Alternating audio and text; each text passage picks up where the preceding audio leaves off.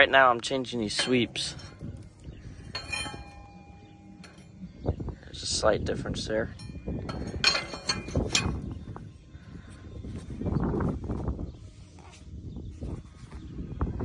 You know, whenever my grandpa was around, my dad said he'd run them till there was nothing left, and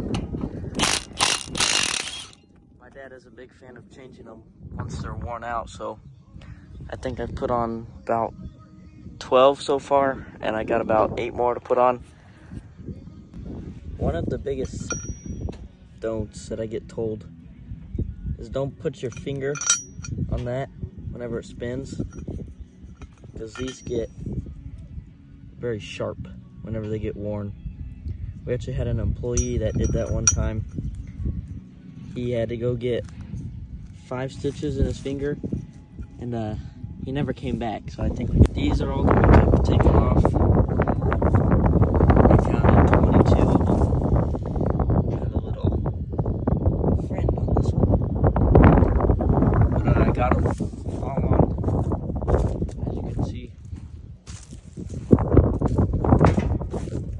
And there's more down there.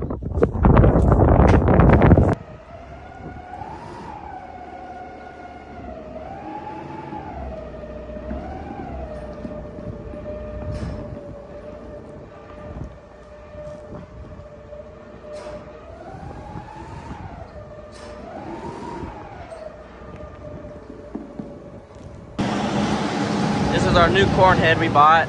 We bought it off the YouTuber Corky Farms out of Indiana. It's a chopping Capello head. It has a mower blade style, as some YouTubers call it, but we had a non-chopping head before. This is an upgrade for us. This is our old corn head that is currently for sale, but I believe it's spoken for, but you know how some people speak for things.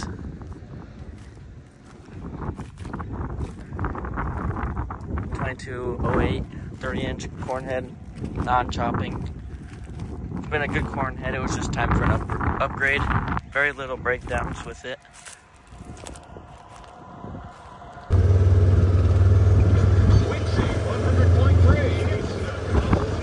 Nichols News, sponsored by Black Shark Heating and Air. Blake Shelton will host a benefit for the Country Music Hall of Fame's All.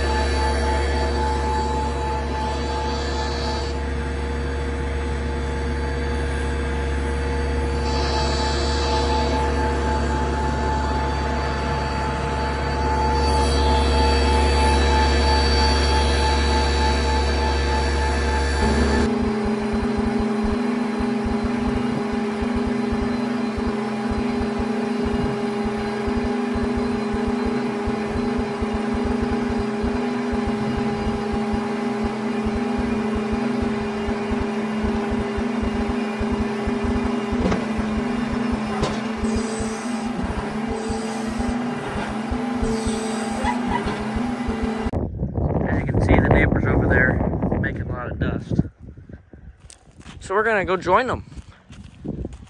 See how much fun we can have before we get shut down by Dad.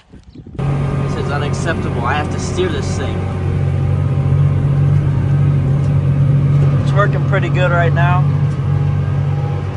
Haven't got a phone call from my father yet telling me to put the damn thing in the shed, so we'll send her.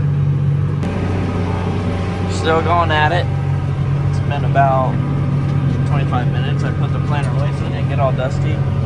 But you can see the dog's having some fun. Yes, I know, I need to clean my windows. I know. She's pretty tight in here with the planter. 24-row planter. Tractor and field cultivator. Don't leave too much room to spare.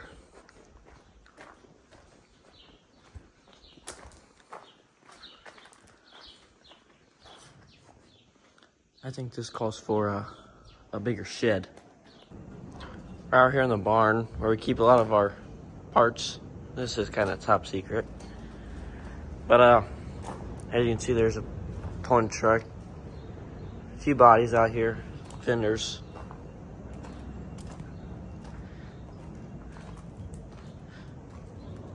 More fenders.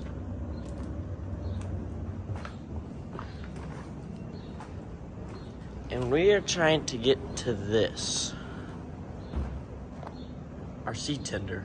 And looks like we're gonna have to move quite a bit of stuff to get it out. Like normal. That'll make my father real impressed that we just stack shit in front of it, which we have shelves to put up along this back wall here. So a lot of this stuff can get put up. Some of these bodies are for sale. Just need a buyer.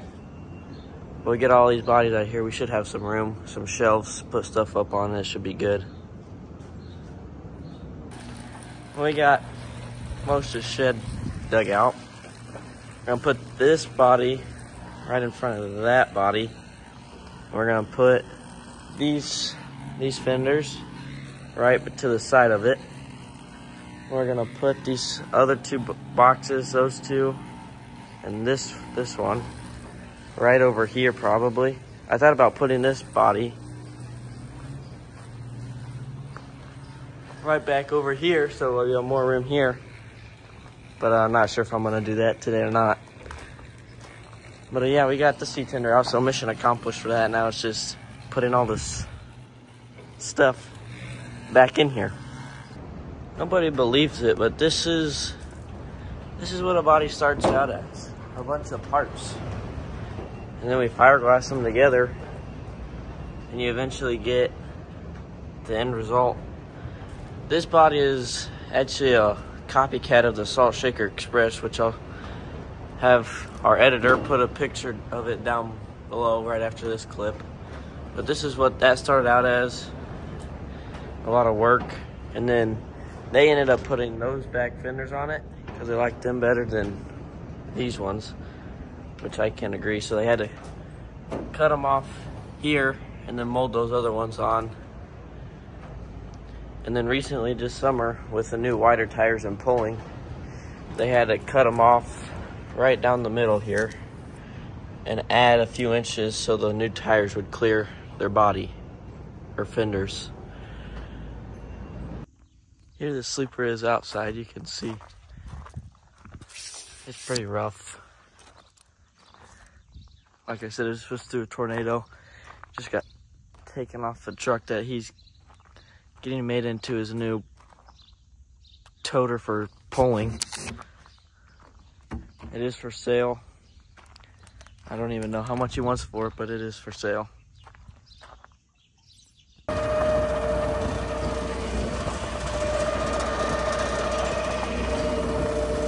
I always hate this part. Everything gets so tipsy, no matter how fast you go.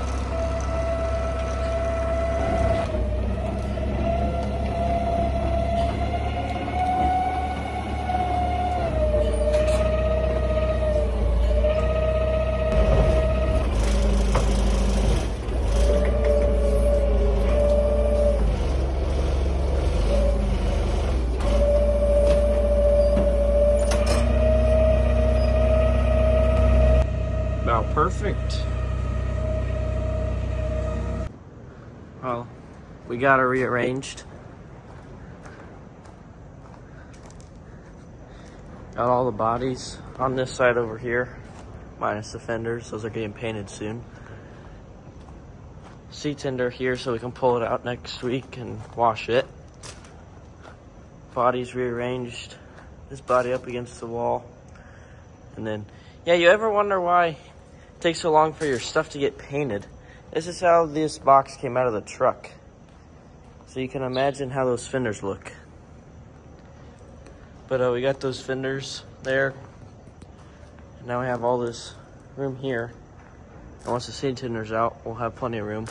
This car, I just washed the seed tender. It was real nasty. And right now I'm spot-free rinsing it so that way it doesn't water spot. Because everybody knows how black water spots in the sun. But this is supposed to prevent it.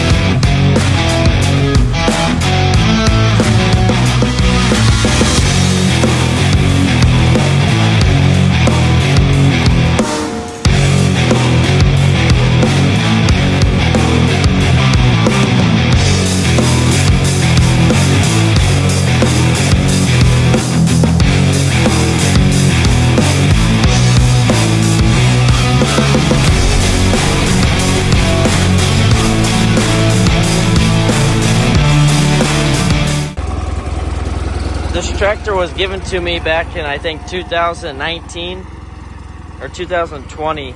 I think it was COVID year, but I ran it to drag like all the rock. I ran it and I decided I wanted to restore it, so we painted it all. We had engine work done. One of my dad's employees' dad, he pulled the motor out of it, went through it all, and changed some of the electronics to update it, so whenever something does fail, we don't have to pay an arm and a leg for that part. We're cleaning this section out so we can put the toter up over here and then put everything else right to the side of it so that we have a lot of room in the center so we can pull trucks in and out a lot easier. And the toter's just out of the way over here. So we have to get everything out of here and then pull that out and back it in this door.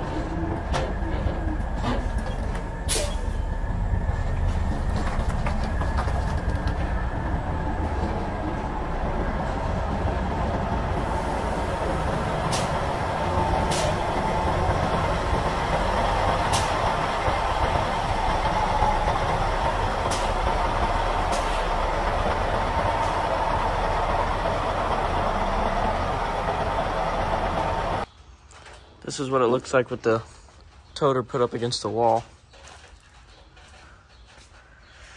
There's a lot more stuff than there normally is out in here because we're calling for hail tonight. But we got a lot of shit packed away in here.